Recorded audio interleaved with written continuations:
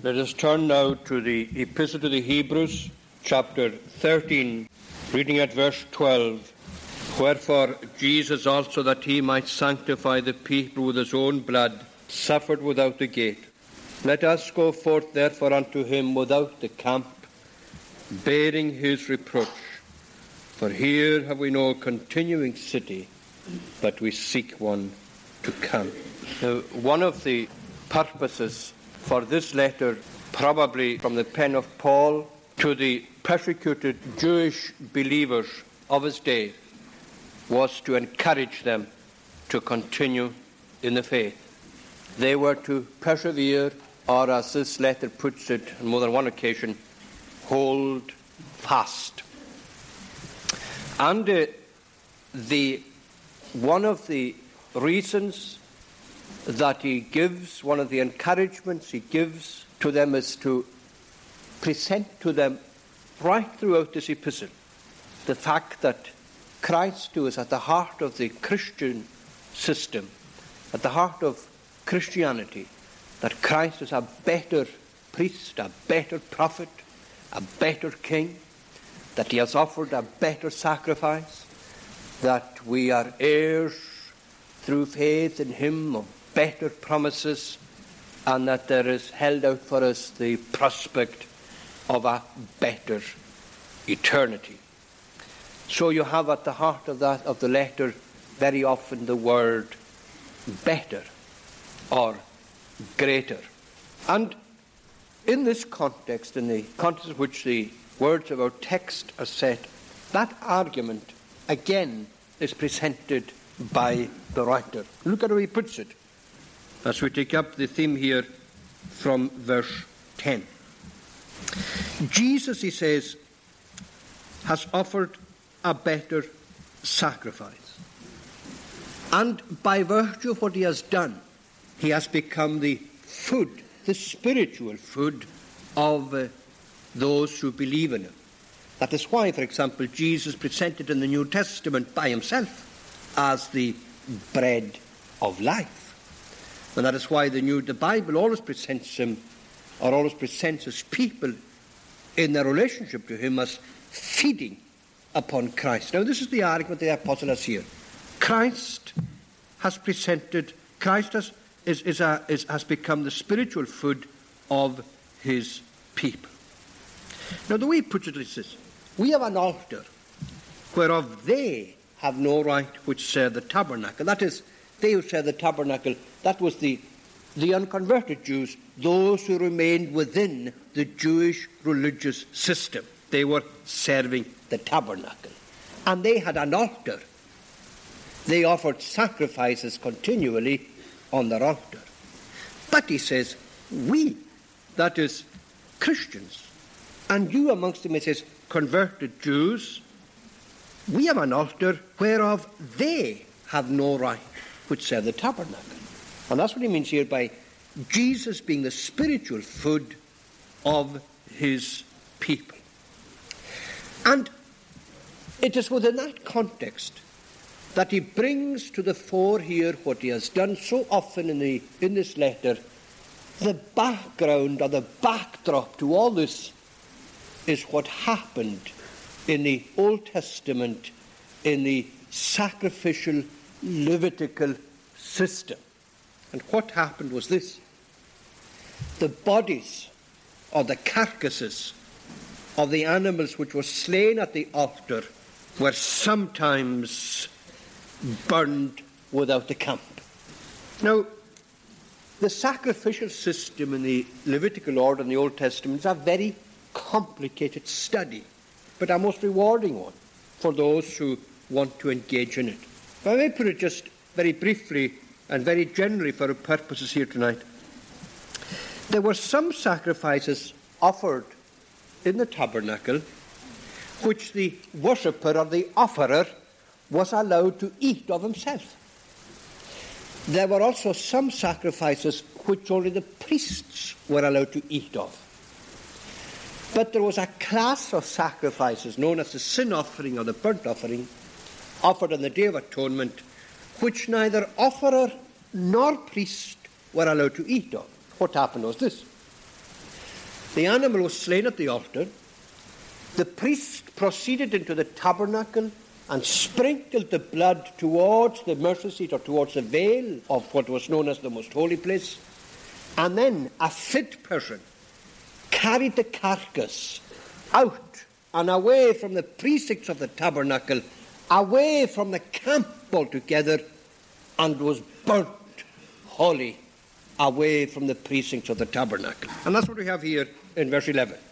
The bodies or the carcasses of those animals whose blood is brought into the tabernacle, the holy place, by the high priest for sin, their carcasses are burned without the camp. Wherefore, Jesus also, that he might sanctify the people with his own blood, suffered without the gate.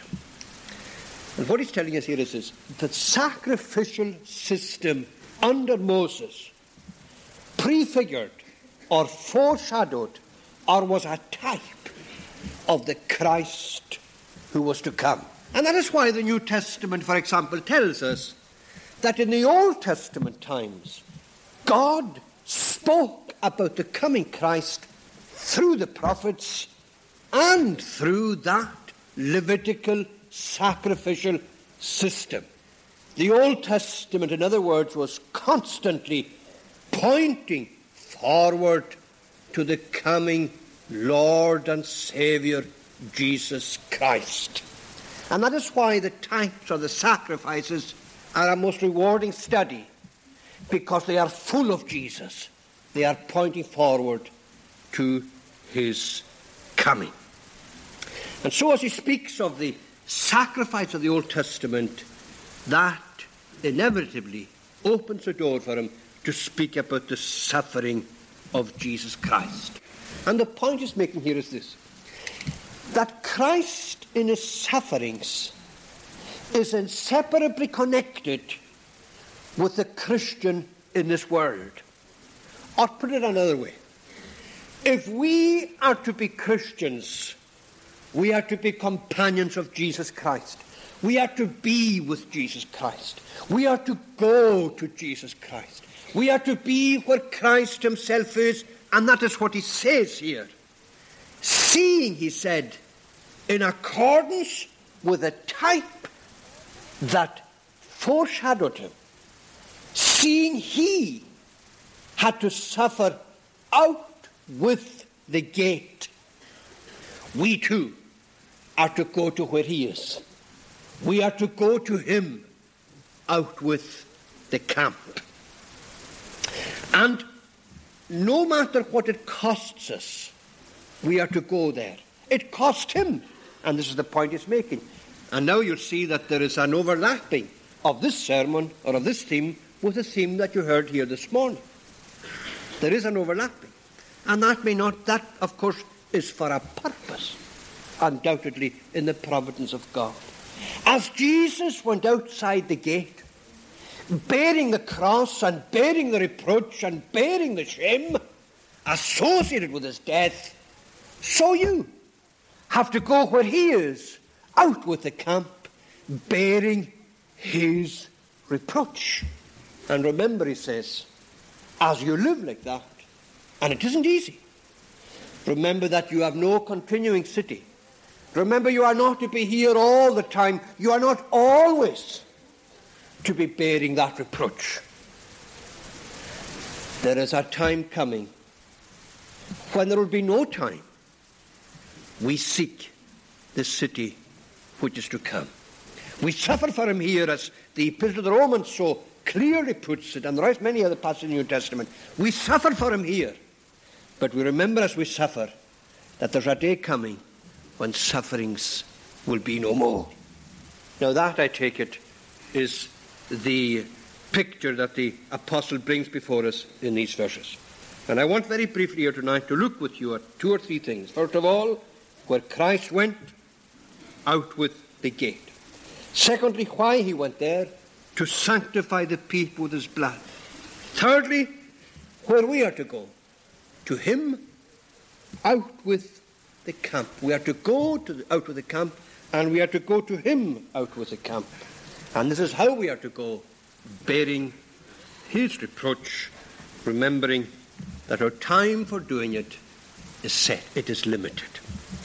Let us look then, first of all, at where Christ went. Christ suffered without the gate. Now, without the gate here means outside Jerusalem. As the hymn writer puts it, whether it was a green hill or not, I don't think it was a green hill. It was a very bare patch of ground, the place of the skull, Golgotha, but it was outside the city wall, outside the gate. Now, there is a significance in that. There is a significance in everything the Bible tells us. And part of that significance is this. It speaks to us of the heinousness of sin. You see, when the carcass of the animal that was offered as a sin offering was burnt away from the camp and wholly burnt, consumed by the fire, that was done under the leading of the Spirit of God to show the awfulness, the heinousness of the sin for which that animal was offered. So when Jesus was led away to be crucified, in accordance with the Word of God, he was led away to suffer and to die out with the camp. This was part of his humiliation, part of the reproach, part of the shame and part of the offence connected with his death. He was not allowed to die within the gate. And when these people led him that morning outside the gate of the city to Golgotha, little did they know that they were fulfilling Scripture, which in prophecy and in type had said that he would be numbered with the transgressors, whose place in death, the criminals, whose place in death was outside the city. And it shows us something else, not just, first of all, the heinousness of sin, but also this, secondly, that these people who crucified him outside Jerusalem had no time for Jesus, either in his life or in his death. He came into their midst and they didn't want him. We don't want this man to be king over us. He came unto his own, and his own received him not. They despised him and they rejected him. They didn't want his healing ministry. They didn't want his power exercised in their midst at all. They had no time for Jesus, so he died outside the gate. And outside the gate was the place which was always associated with the idea of forsakenness in death. These criminals, for example, the two thieves who were crucified with him, were crucified there because society had forsaken them. Society had abandoned them because of what they were. They were alienated from society. They were condemned by society. And they were alone, outcasts from society, damned by society. And they were dying in that condition, unwanted and alone and forsaken. So was Jesus. But not because he was a criminal. He was numbered with the transgressors. But he was dying like that because he was bearing our sins. He had to die there because sin is ugly in its nature and in its effects. There is shame and guilt associated with sin. He was there because he was bearing our sins. He was alone. As the Spirit tells us in the spirit of prophecy, I trod the winepress alone, and of this host of people there was no one with me. I looked on my right hand and viewed, but none to know me were. I cried to thee, O God, I said, thou art my refuge alone. And when he cried, there was silence from heaven. My God, why hast thou forsaken me? He was alone in his death. He was forsaken by friend and foe. in his death. They all forsook him and fled. He was condemned in his death. He was alienated in his death. And he was an outcast in his death.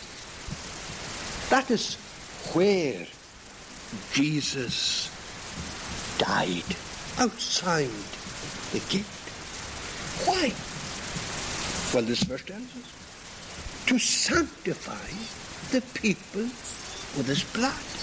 Now, the word blood here, as it always does in the New Testament, means just Jesus and the work that he did. Jesus in his obedience unto death, even the death of the cross. And Jesus came into this life, took our nature, took our sins, and died our death, so that we might be sanctified. Now, of course, again, the Old Testament types signified this. When the animal was slain, the blood was taken in a vessel by the priest. He went into the most holy place, and he sprinkled the blood towards the most holy place, towards the mercy seat. That signified that sin, our sin had to be dealt with Godward. You see, my friend, it is not against society that you sin. It is against God that you sin. The psalmist puts it better than anyone can put it in Psalm 51. Against thee only have I sinned. The sin that you commit against God affects and influences society. Of course it does. But in the first place, remember this, it is sin against God. And therefore sin is to be dealt with Godward. And that is why we say that the atoning work of Christ is essentially Godward. And that's what was signified by the blood being sprinkled towards the veil and the mercy seat. Sin has to be dealt with in its Godward direction. And so Jesus suffered and died to sanctify his people. Now, the word sanctify means to forgive our sins, to cleanse us from our sins, and as forgiven, cleansed sinners, to separate us to God. That thought is right at the heart of the word sanctifying. A people who are set apart through the forgiveness of Christ and the cleansing influence and efficacy of his blood, set apart to the service of God. That's why Jesus died, that he may have a people set apart, separated by his blood for himself and to himself. Now that is of paramount importance if you are to understand what this passage means. Jesus died to bring us to God. Jesus died to separate us to himself, to sanctify us through his blood. And as someone has put it, it is the fact that Christ has sanctified his people. That is what calls them to go out with the camp. Therefore, let us go forth unto him, out with the camp, bearing his reproach. And that leads to the third point here, where we are to go, out with the camp. Now, the camp and the gate are synonymous terms. Jesus suffered out with the gate, or the walls, or the boundary of Jerusalem. And we, as those for whom he died, are to go out with the gate or the boundary ourselves. Now, of course, the great question is, what is the boundary? What is the camp? Well, as I said, for him it was Jerusalem. Jerusalem, the place where you had the seat of established religion, the seat of the political system and the legislative system and the social customs of the day. That was the camp for him. It was within that camp that he was condemned. He was hated in there. He was unwanted in there, so they put him out of there.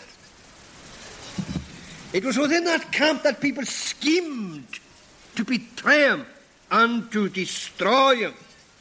It was within that camp that he was rejected and abandoned for the likes of Barabbas and others. The world, as it was represented by the Jerusalem of his day, got rid of Christ. They didn't want him, and they wouldn't have him.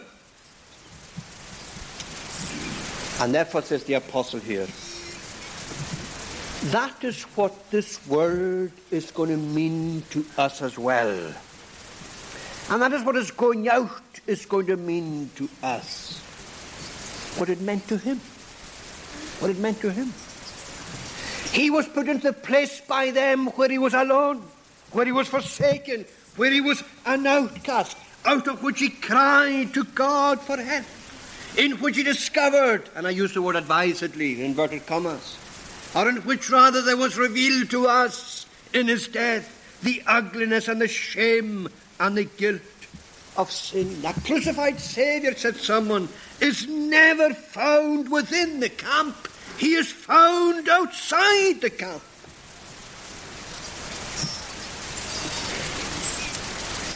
Great New Testament teaching that people abandon at their peril. Many try to find Christ within the camp. Many make religion their Christ. Many make a political or a social system their Christ. Many reform their lives, and many become religious and respectable in the hope that this will become their Christ. But then they will discover that they have to go outside the camp. They have to go where he is. And when they go to him, the link with the camp is broken, because connection with Christ has been established outside the camp. The servant is not greater than his master. But there's another thing here that we must take into account as we look at the fourth point. As we go outside the camp, to whom do we go? Let us, he says, therefore go forth. And I think these are the most important words in verse 13. Let us therefore go forth unto him out with the camp. A Christian doesn't go out into a vacuum. You see, I hope that the person who registered the complaint, it was someone who was speaking to me about this some time ago, and I can understand what they meant. You remember the documentary that was made and shown on Channel 4 some months ago about the Psalms? I shall not die but live. And several people from this island and other places were interviewed, people who were Christians, myself amongst them. And the camera crew were quite keen to find out how each one became a Christian, and what becoming a Christian meant to him or to her. And so each one in his own way tried to explain what conversion was.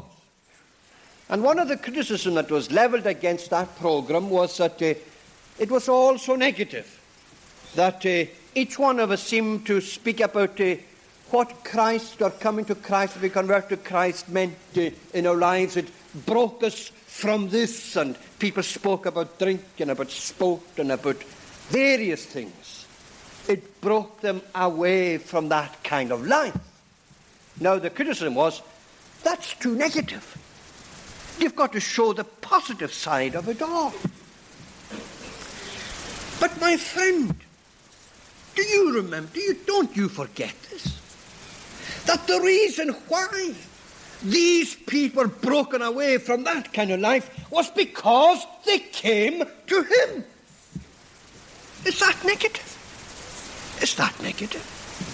Let us go forth unto him out with the camp. You don't go out into a vast emptiness, into a vacuum, as if you leave something behind you, and where are you going? A wilderness. There's nothing. Oh, I know that that's the way a lot of people think of Christianity. Some person confronted tonight with the thought of maybe committing his life or her life to Christ. What's it going to mean to me? You think of what I've got to give up. You think what I've got to leave behind. Think of all these things. And I tell you this on the authority of God's word, there'll be many things you have to leave behind and many things you will have to give up. You can't take Christ with you into these things, as I'm going to show you, I hope, in a minute. But my friend, that's only one side of it. The positive side, if you want to put it like that, is where you are coming to Jesus. And look then at what you're taking up. Is that a wilderness? Is Christ a wilderness? Is Christ a vacuum? Is Christ an emptiness? Christ is incomparably greater than anything you leave behind. We go forth unto him outside the camp. And we go outside the camp because he is there. We renounce, we leave, we give up, we abandon for his sake. And see that you always emphasize that.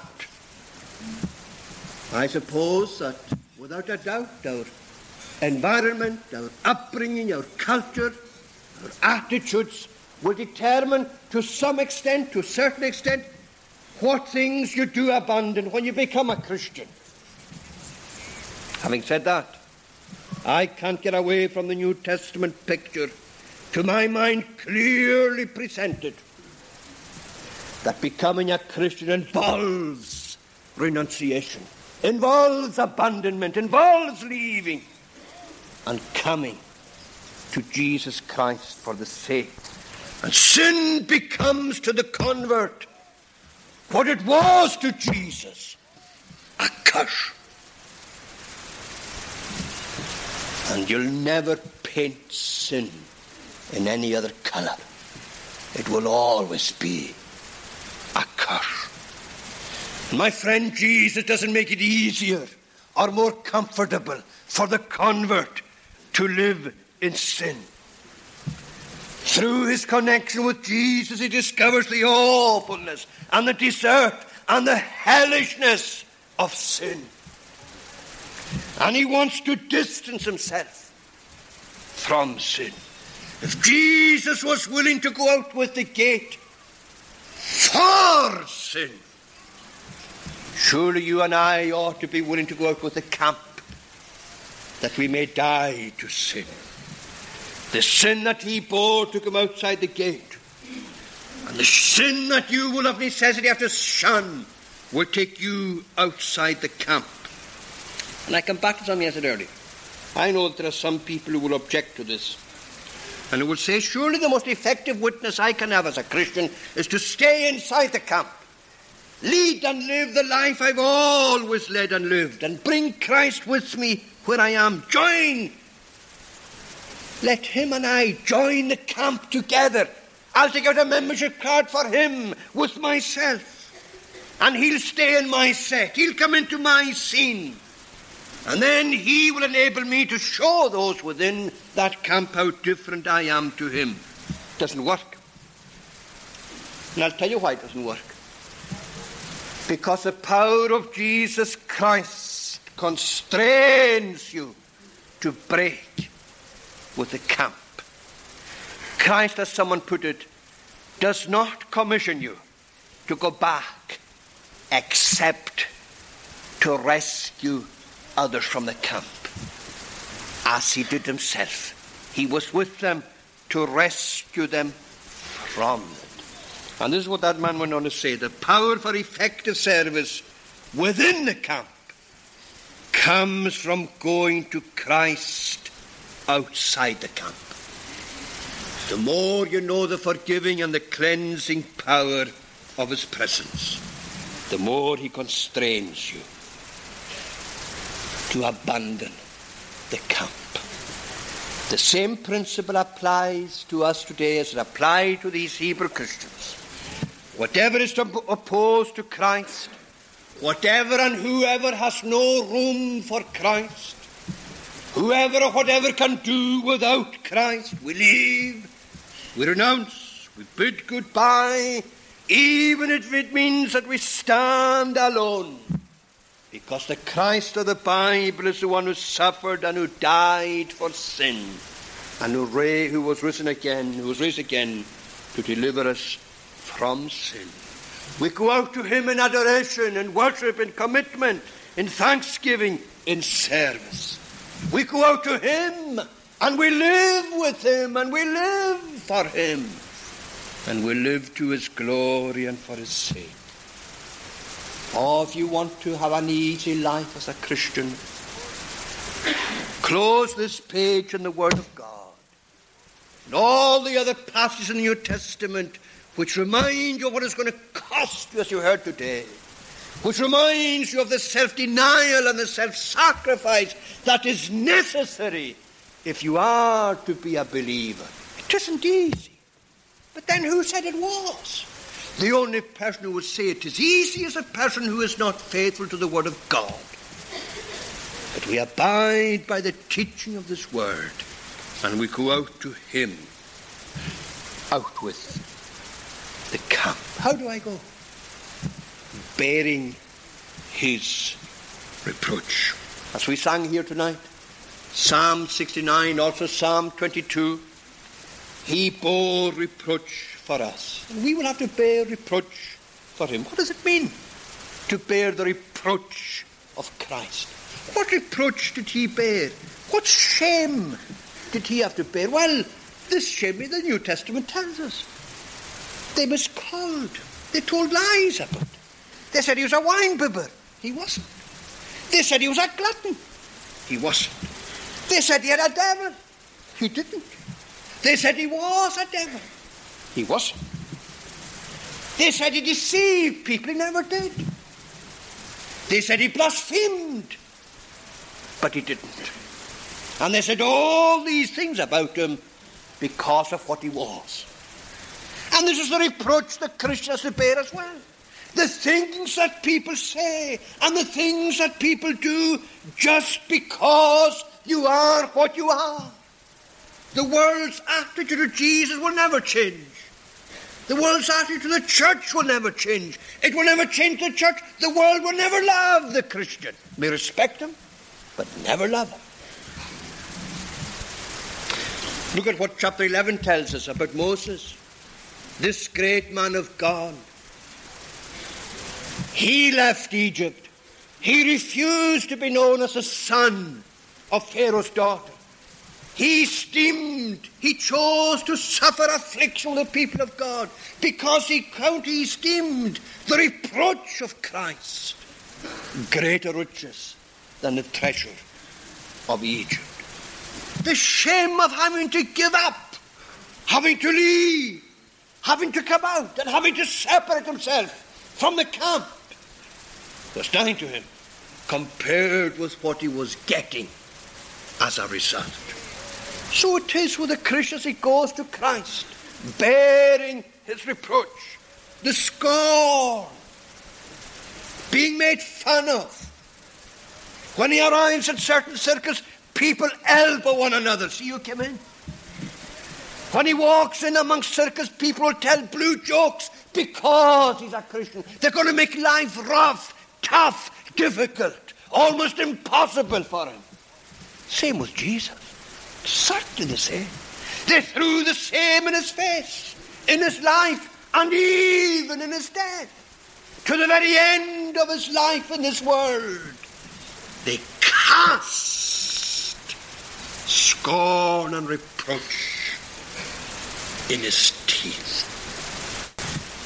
Well, the believer's got to go through the bitterness and the pain and the anguish of becoming a leper and becoming an outcast for the sake of Jesus Christ. Experiencing the awful loneliness of it all. Having to give up so much, perhaps in the way of honour and advantage and prestige. And of course, what I'm afraid a lot of young Christians today are not prepared to give up. A lot of pleasure, so-called, for the sake of Christ. I think myself that there were some people maybe 20 years ago who sowed seeds in the hearts of young people throughout Christendom in the way of Christian liberty who are ruing the day that they ever open their mouth on that theme. They are today reaping what they have sown. The more the church separates herself for Christ and in his interests, the more effective the church's witness will be. I have never ever been convinced of by the argument that a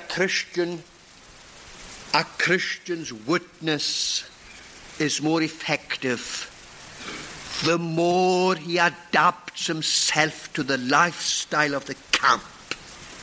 I have never ever been convinced by that argument, because I've known through the years that the most effective witness of all is the one which is made by the person who is different.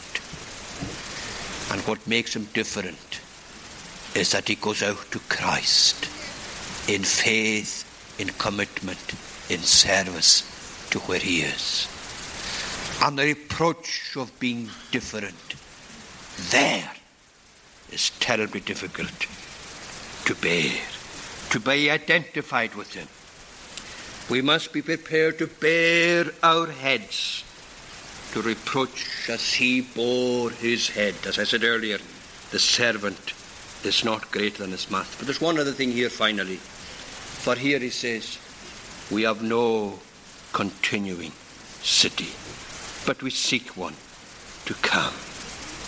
And I think it is what you have right throughout the New Testament again, the two things contrasted, the time of suffering, the time of trouble, the time when you have to put up with the problems of being one of Christ's on the one hand, and the time when you will have a blessed release and deliverance from all that you are passing through as a Christian.